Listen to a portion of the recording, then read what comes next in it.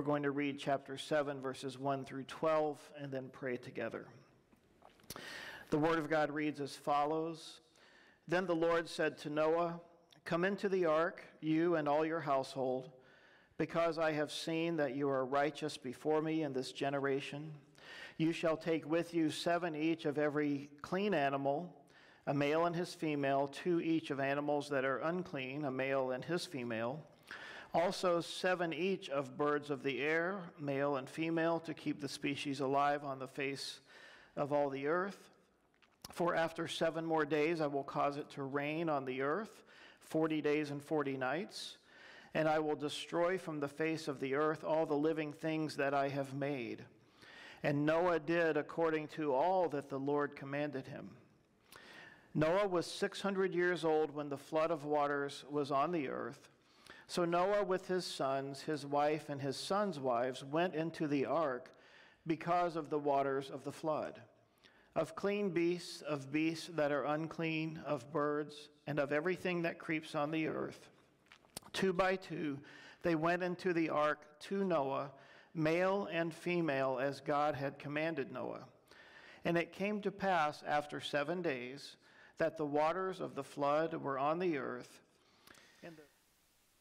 In the 600th year of Noah's life, in the 2nd month, the 17th day of the month, on that day all the fountains of the great deep were broken up, and the windows of heaven were opened, and the rain was on the earth 40 days and 40 nights. God, thank you for the reading of your word.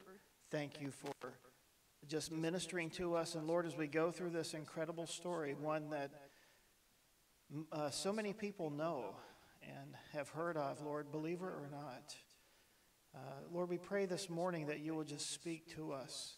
Maybe clear up any misconceptions that we have about Noah and what you did in and through him, about the event of the flood, and Lord, especially about your judgment and about your grace.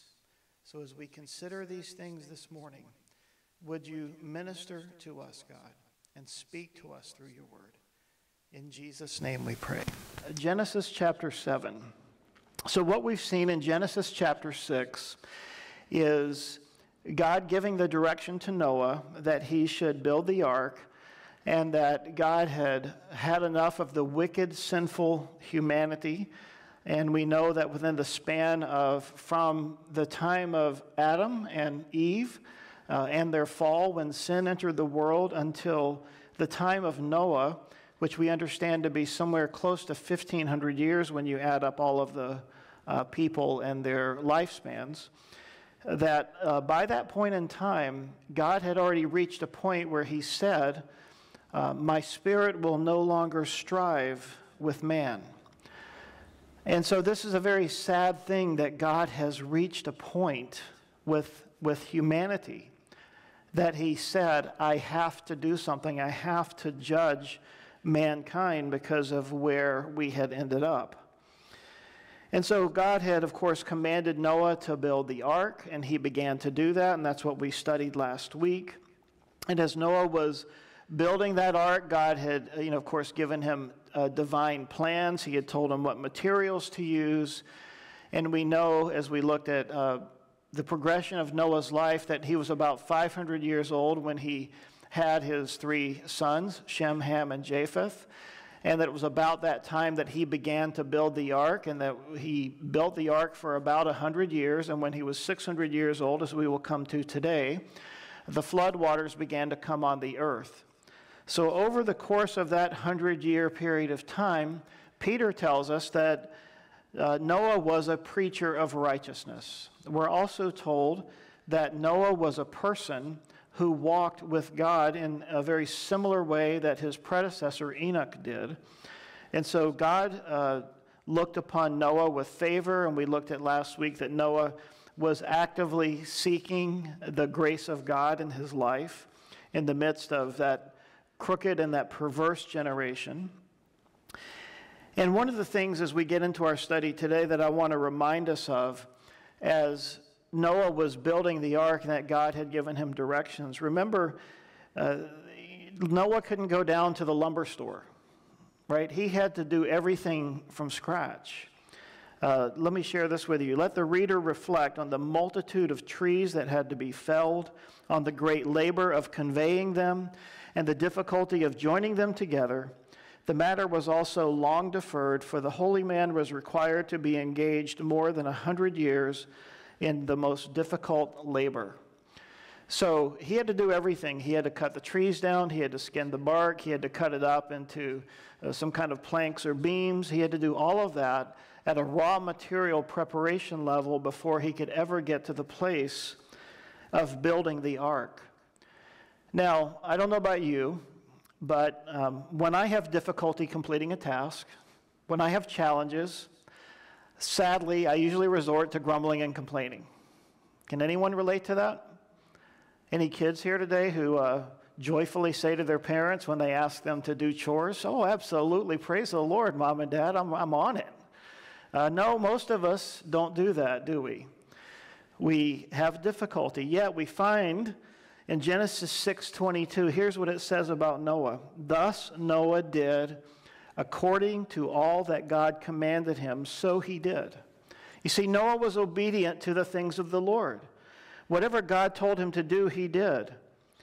And it's amazing that even in the midst of the culture he was in, and we know from, again, looking back at the beginning of last week, that there was a demonized culture, that angelic beings had intermarried with human women. And it says they were men of renown, and that there were giants or Nephilim on the earth in those days. So we looked at that last week. And so now these people, this race of people, along with all of the other people who are now corrupted because of sin, watching Noah for 100 years build this ark, most certainly went by where the old man was building his boat out in the middle of somewhere where there was no water, and no doubt heckled him and made fun of him, and certainly made jokes of him. And so now we find in verse 1, then the Lord said to Noah, "Go into the ark, you and all your household, for I have seen that you are righteous before me in this generation." Even in the midst of this likely persecution, the 100 years task that God had given him to do, that he did faithfully, that Noah did this in a blameless way. He did it in a righteous way before God. And now God begins to tell him, "Take with you 7 pairs of all clean animals, the male and his mate, and a pair of animals that are not clean, the male and his mate, and 7 pairs of the birds of the heavens also, male and female, to keep their offspring alive on the face of the earth." So in verse 2, God commands Noah to take with you these 7 pairs. And this would be for Noah's offerings or sacrifices at the end of the time of the flood, when he could leave the ark, and we'll look at that next week in the section that we consider. And he was to use the clean animals as a sacrificial offering before the Lord as an act of worship. Now, keep in mind, the law has not yet been given, right? That doesn't come till much later through Moses. So God clearly had communicated to his people something of his law that they would understand and that they would carry out, even by the way that he told Noah to take some of the clean and the unclean animals on board the ark with him. And then he says in verse 4, "In 7 days I will send rain on the earth, 40 days and 40 nights. For every living thing that I have made I will blot out from the face of the ground." One of the most tragic verses in Scripture in verse 4. "I will blot out from the face of the ground every living thing I have made." God had so reached a point that not only would his Spirit no longer strive with man, but even the creation itself had been affected by the corruption of sin. And again we find the word here in verse 5, "And Noah did all that the Lord had commanded him." Now when the Scriptures repeat these things for us, it's not just to elevate Noah in our eyes, or any person of God when the Scriptures say these things. These things are here to encourage us in our walk before God and our obedience before the Lord. Not just in the sense of God wants us to keep his word, but he's looking for the heart behind it, isn't he? We know that Jesus said in the New Testament, love the Lord your God with all of your heart, with all of your soul, with all of your mind, and with all of your strength, and your neighbor as yourself. You see, if we are loving God in that way, in that complete, in that full way, with all of our heart, soul, mind, and strength, then when God gives us a command, either within our own hearts or certainly from his word, which he's already done so clearly, we won't have a problem with it at that point. You see, as God gave Noah these commands and these instructions, Noah didn't have the right to challenge God on his instructions. Noah didn't go back to God with some edits to the plan. You know, Lord, I know you want this to be 450 feet long and 75 feet wide and 45 feet or so tall, but I don't like the proportions. Maybe we could add another deck. Maybe we could make it a little bigger or change this dimension. You know, Noah didn't do that. He just did what God told him to do. And as Noah built this ark, which was probably more akin to just a large barge almost in the way that it's shaped, he did it joyfully. He did it with obedience in his heart. So now we begin to see what it means to be righteous. The righteous person rests everything on the bare word of God and obeys it. We also glimpse what it means to walk with God, because to walk with him is not a stroll. It means to go the same way in obedience, even as the culture marches in the other direction. What is the person God saves like? He believes in God's promise to him or to her, and it is counted as righteousness. And as a righteous person, he or she lives not a perfect but a blameless life. He walks with God, and everything about him is covered by obedience to God's perfect word. I love what he says here, this commentator, about not being perfect but being blameless. You see, in Christ, we of course have the Holy Spirit, and the attitude of our hearts is what God is looking at. Remember King David, as God looked at him, he said about him on a number of occasions that he was a man after God's own heart. And we know King David sinned in such a terrible way. But God looked past the sin because David repented. He looked to the heart, and he saw what David was like, and he called him as well a blameless man. So God's not looking for perfection, folks. He's looking for the heart that's perfect toward him, in the sense of, is your heart for God? Do you love the Lord? So Noah, verse 6, was 600 years old when the floodwaters came upon the earth. So you see, there was no safe place on the earth except inside the ark. And in like manner, this speaks to us of the salvation of our Lord Jesus Christ, does it not? There is no other way to get to heaven. There is no other way to meet God but through our Lord Jesus Christ. And in verse 7, Noah and his sons and his wife and his sons' wives with him went into the ark to escape the waters of the flood. You see, the flood, as we've already stated, is God's judgment. It's God pouring out his wrath upon a sinful and God-rejecting world. And they are escaping the waters of the flood, escaping the wrath of God by entering into the ark, which is the vehicle of salvation that God had prepared for them. So of the clean animals and of the animals that are not clean, of the birds and of everything that creeps on the ground, 2 and 2, male and female, went into the ark with Noah as God had commanded Noah. Let me remind you again, as we learned last week, that God brought the animals to Noah. He didn't send them all throughout the countryside and around the world to gather all the animals from all of the exotic locations. God brought all of the animals to Noah. And let me remind you, as we said last week, that God's calling is God's enabling. So God took what would have been an impossible task, and he brought those animals to Noah. Now on the day when they are entering the ark, the door is open, that huge ramp, which we can only picture sort of had a hinge at the bottom, and it lowered like a ramp, and then the animals just walked right on. And it's just amazing to have this picture in your mind of what God was doing in this situation. So the animals began to enter in, and after 7 days, verse 10, the waters of the flood came upon the earth.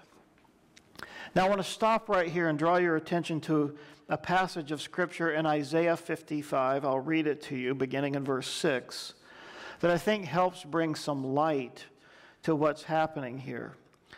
Here's what it says. Now keep in mind that all of the people who were about to get wiped out by the flood had 100 years of the preaching of righteousness by the man Noah, and no doubt Noah, as he preached the righteousness of God, was certainly preaching the grace of God. Yes, there was a time of judgment coming, but 100 years was given that people might turn to the Lord. Isaiah 55, seek the Lord while he may be found. Call upon him while he is near. Let the wicked forsake his way, and the unrighteous man his thoughts. Let him return to the Lord, and he, the Lord, will have mercy on him, and to our God, for he will abundantly pardon. For my thoughts are not your thoughts, nor are your ways my ways, says the Lord. Isaiah 55:8, a verse every Christian ought to have underlined in their Bible. For as the heavens are higher than the earth, so are my ways higher than your ways, and my thoughts than your thoughts. Doesn't that illuminate what's happening here? You know, God told Noah to do this seemingly crazy thing, but God has a purpose, and God has a plan. As it continues, Isaiah 55:10, listen, for as the rain comes down, and the snow from heaven, do not return, but water the earth, and make it bring forth and bud, that it may give seed to the sower and bread to the eater, so shall my word be that goes forth from my mouth. It shall not return to me void, but it shall accomplish what I please, and it shall prosper in the thing for which I sent it. Remember, we talked briefly about the parable of the sower, and actually that was one of the things in our daily devotional that came up within the past week or so. The command of the Lord in the parable of the sower was just to be faithful to sow the seed. Share the word of God with people. Share it liberally. Share it with anybody and with everybody. And God says, so shall my word be that goes forth from my mouth. It shall not return to me void. It shall accomplish what I please, and it shall prosper in the thing for which I sent it. What do we do in the face of a preacher of righteousness, Noah, who no doubt preached for 100 years, but had not a single convert other than his family? What do we do with the prophets as they preached the word of God, yet comparatively few people repented and turned to follow the Lord? What do we do with the prophet Jeremiah, who prophesied for 60 years and had no converts to show for it? What do we do with these things when God says, my word will go out of my mouth and it shall not return to me void? And I say to you this, it is God's place to take the word and apply it to the people's lives. You see, just as you and I, we can't convert anyone, right? I'm guessing we all have someone or some people in our lives whom we know who do not know the Lord, whom we're praying for. But, you know, we can't make them believe, can we? All we can do is give them the word of God, tell them the truth, and most importantly, model the truth so that they can't point the finger at us and say, you hypocrite. Although sadly they can often. But live the truth, speak the truth, preach the truth to them. And God himself will cause the increase. God will cause the seed to fall on the fertile soil. So these people for 100 years, of course, had not turned to the Lord, and it's an incredibly sad thing, just as it is in our day, where, comparatively speaking, so few are turning to Christ in these days. Yet, We're going to read in just a moment this passage from Matthew that speaks to the days that we live in, just as in the days of Noah. So in verse 10, after 7 days the waters of the flood came upon the earth. In the 600th year of Noah's life, in the 2nd month, on the 17th day of the month, on that day all of the fountains of the great deep burst forth, and of the windows of the heavens were opened. So the rains began to come. And it says here, notice, on that day all of the fountains of the great deep burst forth. There are many who believe, and I'll read this to you in a moment, that it wasn't just the rain that came down from heaven. I mean, think about it raining for 40 days. Would that be enough to flood the entire earth and go over 22 feet above the highest peak on the earth? It says here that all of the fountains of the great deep burst forth. Many believe that God seismically shook the earth and caused waters to rise up, and perhaps even leveled some places just to cause the waters of the oceans to come and to spread out over the earth as God brought the rains down. You see, God was serious about this situation. And so as this happened, as the windows of the heavens were opened, and as the fountains of the great deep burst forth, it says here, this is what the person says about it, water surged up from underground and poured violently down from the heavens. This was undoubtedly accompanied by earthquakes as the subterranean waters broke through the surface of the earth. This is a picture of a worldwide catastrophe, not restricted to one local geographical area, meaning that it was global. And the rain fell upon the earth 40 days and 40 nights, we're told again. On the very same day, verse 13, Noah and his sons, Shem, Ham, and Japheth, and Noah's wife, and the 3 wives of his sons with them entered the ark. They and every beast according to its kind, and all the livestock according to their kinds, and every creeping thing that creeps on the earth according to its kind, and every bird according to its kind, every winged creature, they went into the ark with Noah, 2 and 2 of all flesh, in which there was the breath of life.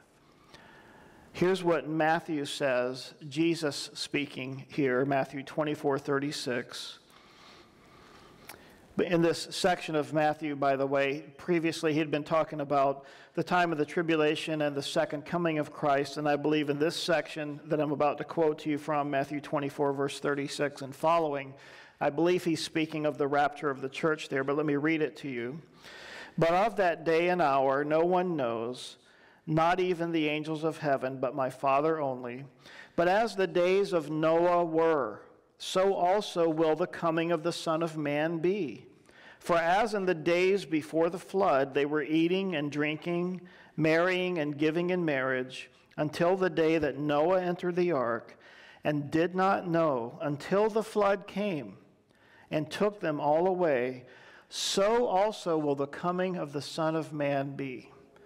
Now, without going into a long reason why I believe that's referring to the rapture and not the tribulation, is because in the time of the tribulation, when the second coming of Christ is coming, and we know this from having just studied this last fall, it's not going to be a happy, joyful time during that time, the time leading up to when Jesus returns. In fact, as we looked at it there in chapters 6 through 19, the pouring out of God's wrath, the trumpets, the bowls, the seals, all of the judgments of God coming, it's not going to be a time where people are out having parties and getting married and throwing big weddings and that kind of a thing.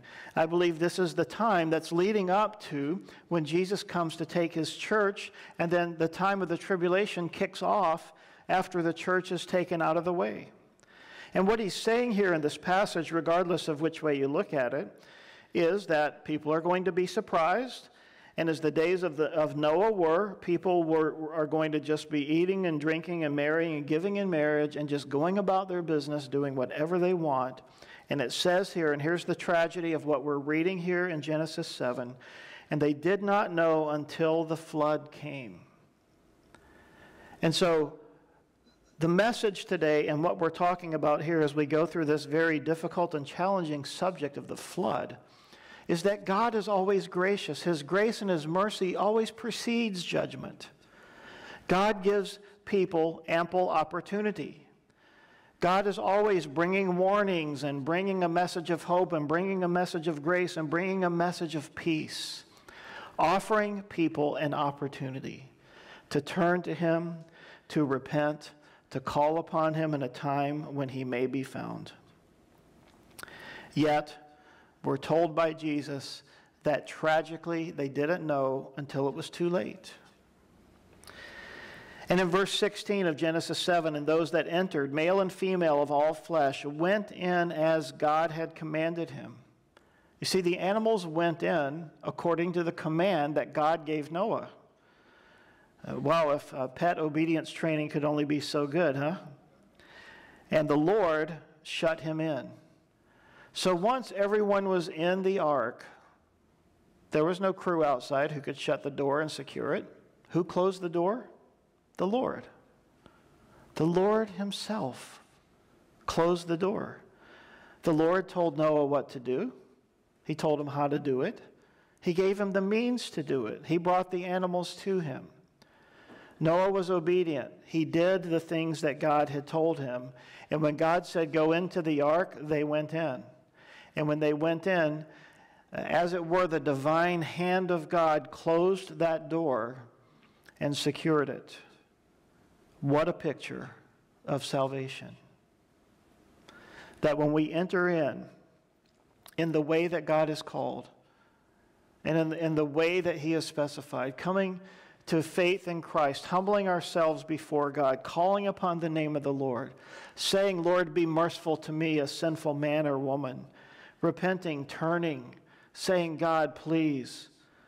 God will shut you in, meaning welcome you into the boat of his salvation.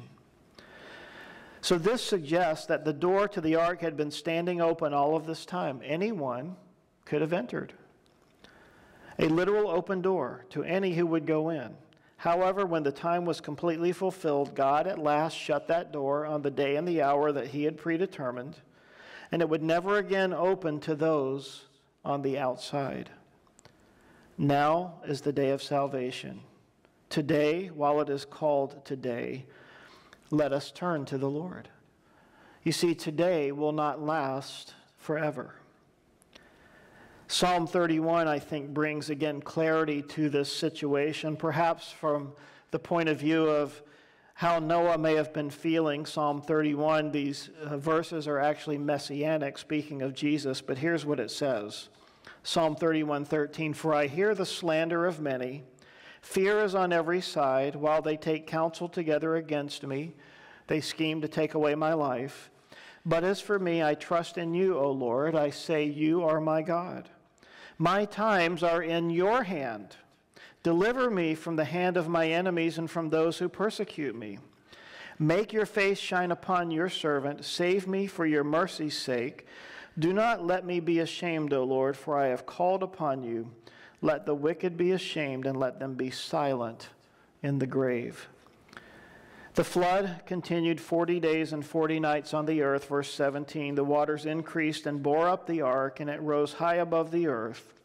The waters prevailed and increased greatly on the earth, and the ark floated on the face of the waters.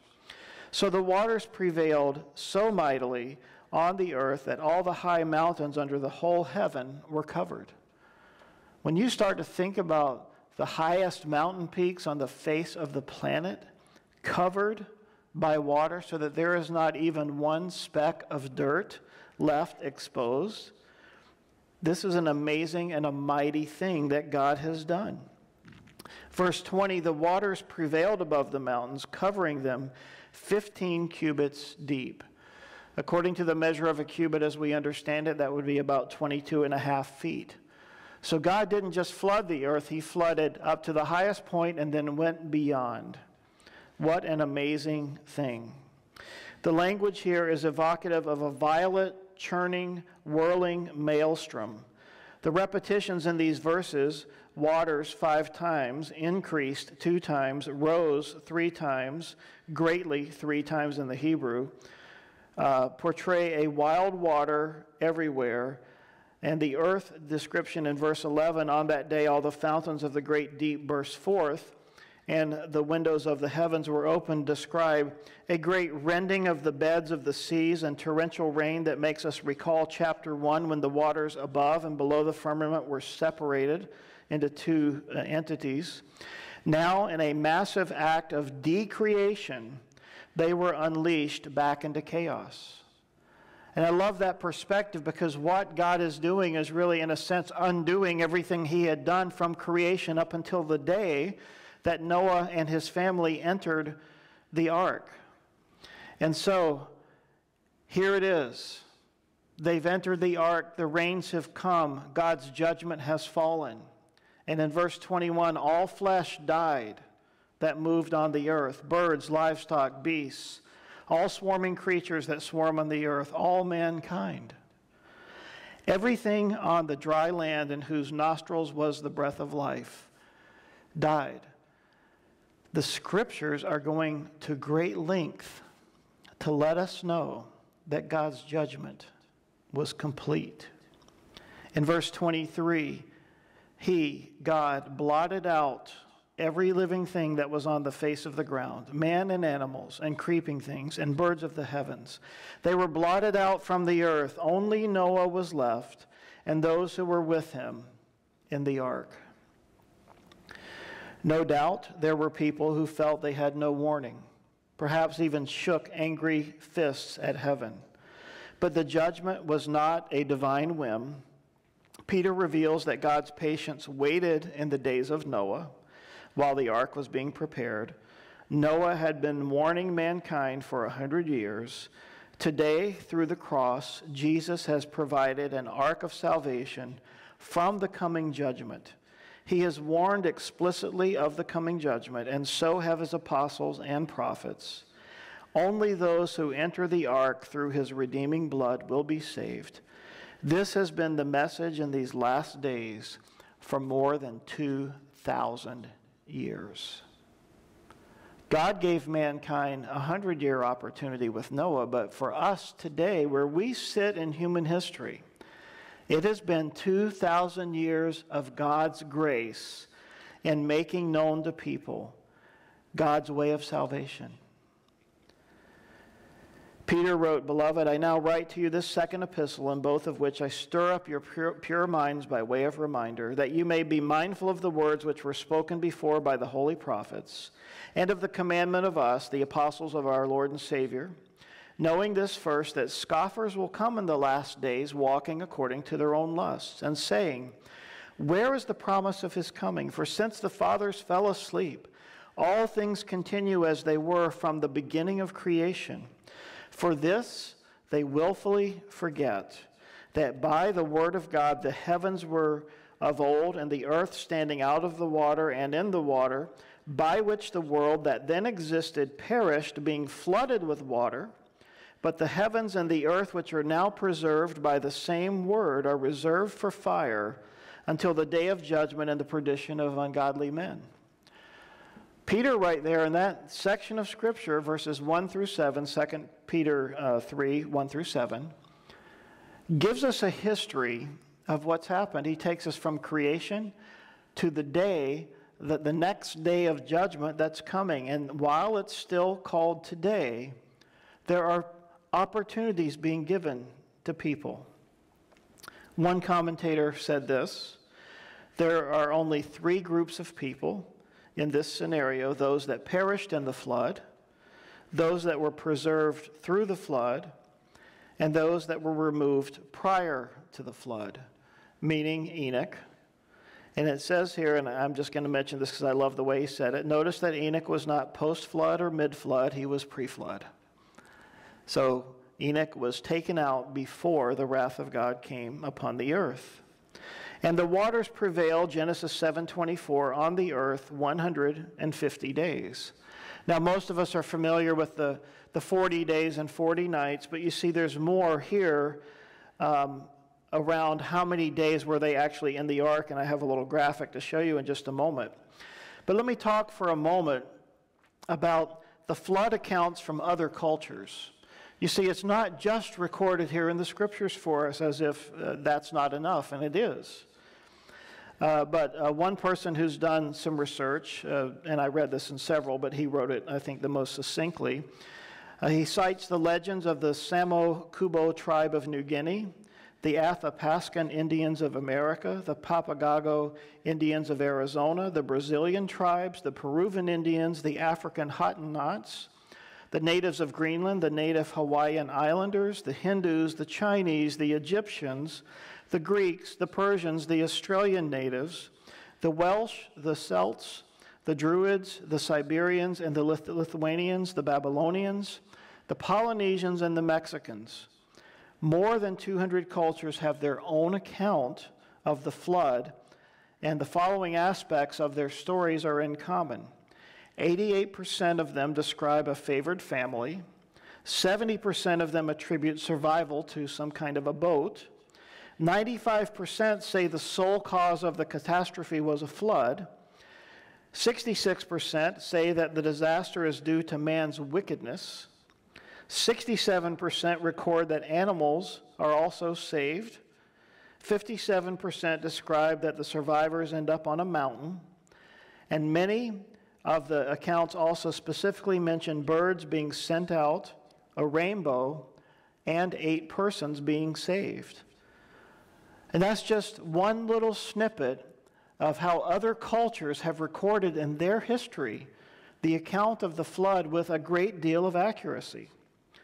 So in chapter 8, verse 1, "But God remembered Noah and all the beasts and all the livestock that were with him in the ark, and God made a wind blow over the earth, and the waters subsided." So the end is coming, but it's just starting. And I love this verse, chapter 8, verse 1, because Psalm 29 dovetails with this verse so well. It says this, Psalm 29, verse 3, "The voice of the Lord is over the waters. The God of glory thunders. The Lord is over many waters. The voice of the Lord is powerful. The voice of the Lord is full of majesty." And then down in verse 10, "The Lord sat enthroned at the flood, and the Lord sits as king forever."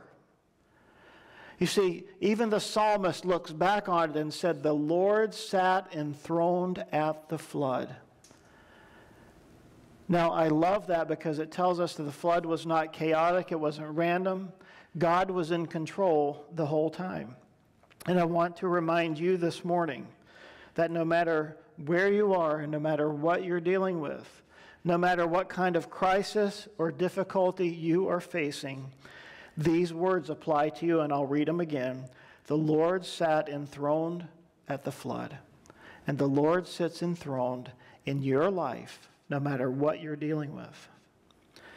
Chapter 8, verse 2, "The fountains of the deep and the windows of the heavens were closed. The rain from the heavens was restrained, and the waters receded from the earth continually. At the end of 150 days, the waters had abated. And in the 7th month, on the 17th day of the month, the ark came to rest on the mountains of Ararat."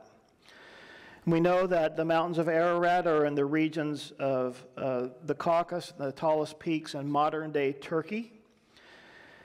And we also see something really interesting here that is not apparent to the naked eye by the dates that are being given. Sometimes we read these things and we're like, okay, it's great that he gave us a date, the 7th month, the 17th day of the month, the ark came to rest on the mountains of Ararat.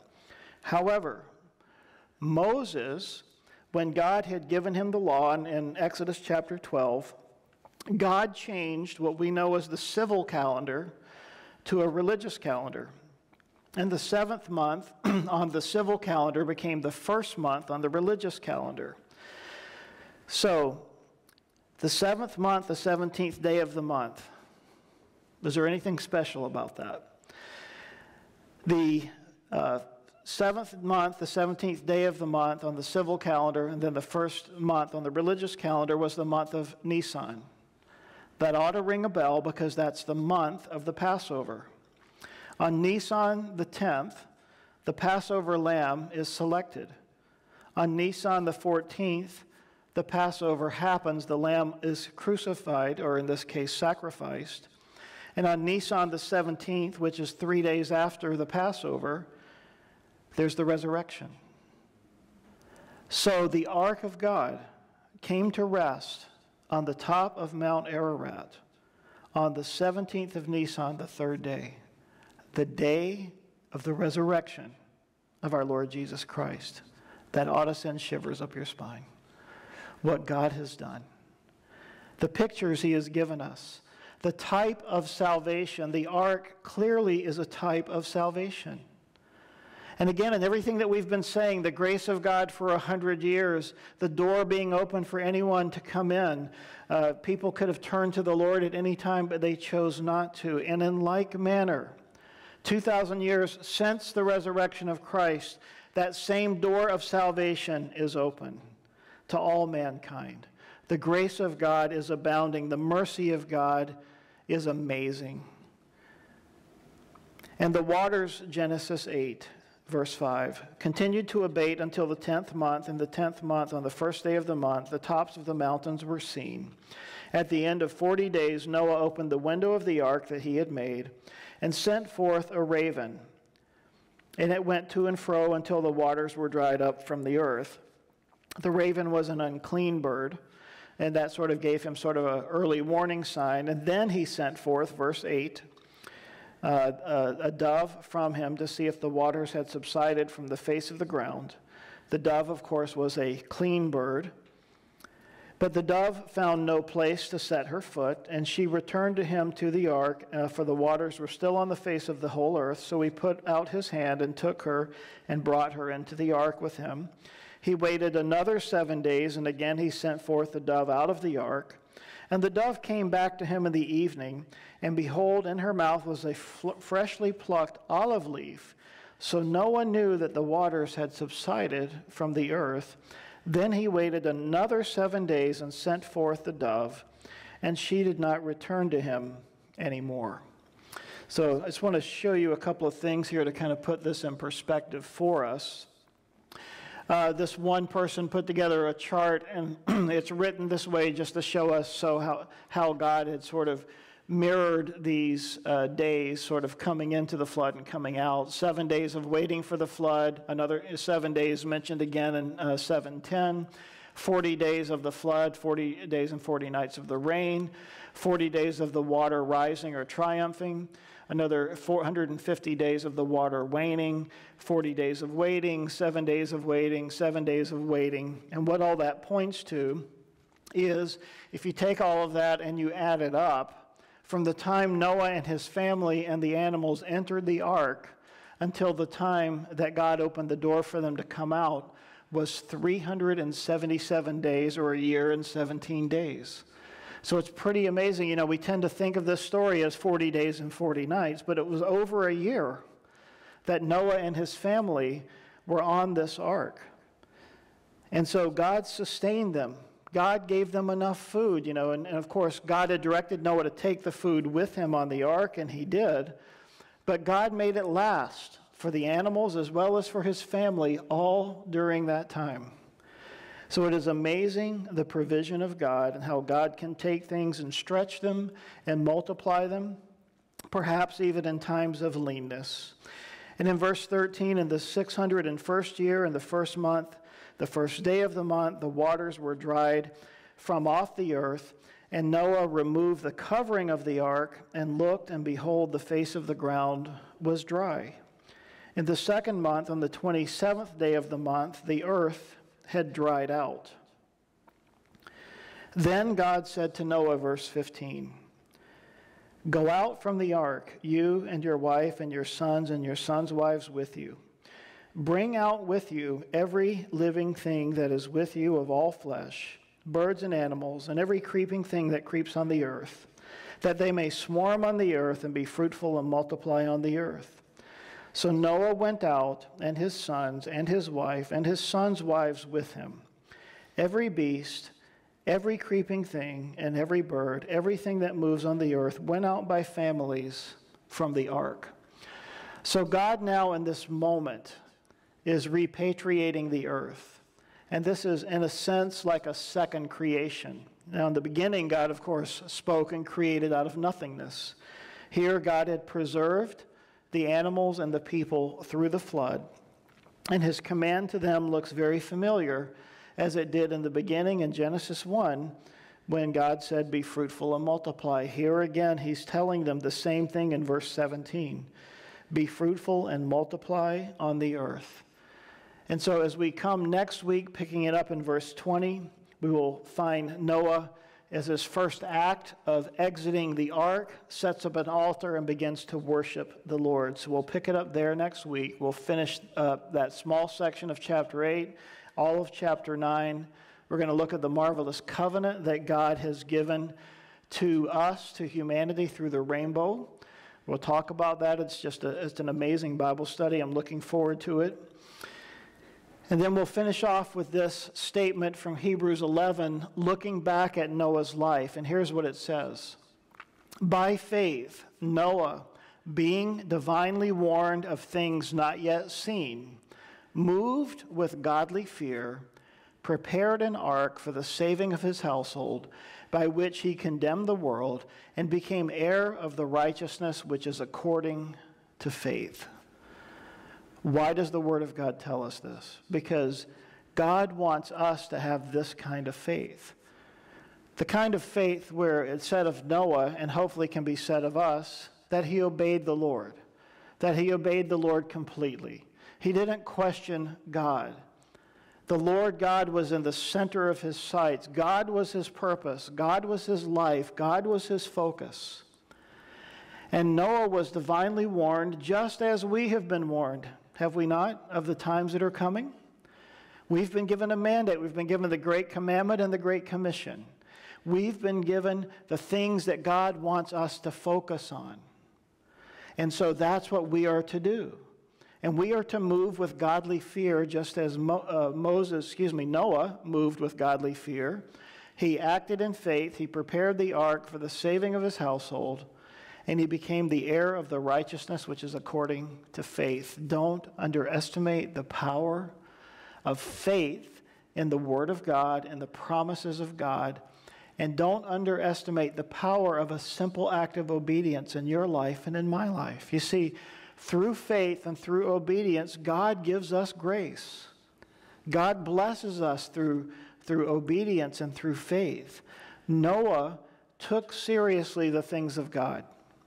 And I hope that of the many things that I hope we're learning as we go through this study of Genesis, and in particular these 4 chapters on the life of Noah, is that God wants us to take him and the things of God seriously. Now, while it's called today, let us walk in grace and walk in obedience to the Lord. Let us keep our eyes fixed on Jesus, the author and the finisher of our faith. Amen. Lord, thank you this morning for your word. Thank you for speaking to us. Thank you for your kindness to us. Lord, for those listening today who perhaps have never trusted in Christ, we just tell them right now and offer an opportunity to just right now turn their hearts to you, Lord, and to come to you and just say, Lord, I need you. I need your forgiveness. I want you to come into my life, Lord, and wash me clean. And just, Lord, I want this eternal life. I want this life where, like Noah, I can walk with you. And so, Lord, we know that you'll do that. And, Lord, we also know that we don't have to get cleaned up before we come. That when we come to you, you clean us up. You wash us. And so, Lord, for those of us who have already done that, who've already prayed and asked you to come into our lives and turned our hearts toward you, we thank you for that, and we pray, Lord, for a fervency in our lives, that we might be filled with faith toward you, that we might take the things of God seriously, and that, like Noah, we would have faith and live according to faith. Thank you, Lord. We love you. We bless you this morning. In Jesus' name, amen.